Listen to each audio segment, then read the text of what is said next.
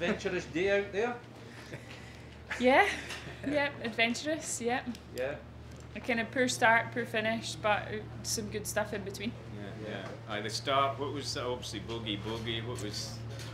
Yeah, just misjudged my first putt on the first and kind of hit it by a wee bit too far, and then didn't make the next one. And then on the second, I was plugged in the greenside bunker and made a, kind of just hacked it out to about 30 feet and two putted. You say you must have played a lot of nice stuff in that middle section. Yeah, really happy. I feel like my game's really solid. Obviously, I probably made just a couple of wee mistakes here and there with the type of shot I should have been playing from certain lies or whatever. But on the whole, my game's really happy with how I played today. How would you describe conditions? Oh, I think that's as easy as we'll get it. Obviously, the rough was a bit damp, so as soon as you were in the rough, it was hard. Even if the lie looked good, like on the last there, I've hit it down the left rough, but the lie's great, and I'm that sucked me into trying to hit a 6-iron, which was so stupid. And then as soon as it's damp like that, it does just snag the club.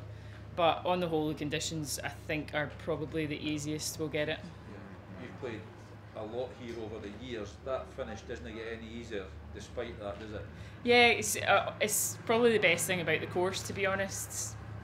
16, 17, 18, and you've got that coming. So I think you feel like you want to make your score before getting to those holes. Do you think the scores made on the front nine today? I know you had a poor start, but generally the girls seem to have done better on the front nine. Yeah, probably, but then probably right up until 16, because you've got a good chance on 12 and 14, the two par fives. So you've got like a good opportunity there to make some birdies. So I'd say those first 14 holes are easier. I wouldn't say easy, but certainly easier than the finish. How many? You've played in a few women's opens now. Yeah, actually my first one was here 10 years ago. Yeah, I qualified at Panmure, and this was my first one, so this has got a wee special place in my heart. So 2011 was my first one, and I've played, this is my 9th in total, 9th open. So wow.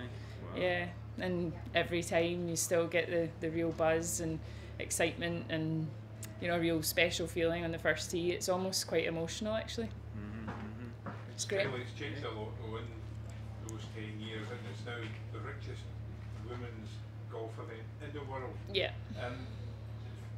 Merited though, isn't it, given the size of the field, and it's great to see women's golf receiving the recognition it deserves. Absolutely. I think the RNA have done amazing for us, and the announcement yesterday with the prize fund going up for this year and next year is just, it's not even so much about the money. It's actually, like you say, giving us the credit we deserve, and we've always been made to feel like we're lesser than the men, but when you get big boosts like that, it makes you feel great, and it makes you feel like this is where you want to be playing. This is the top event in the world, and it just makes you really proud to be British and to be here playing the event.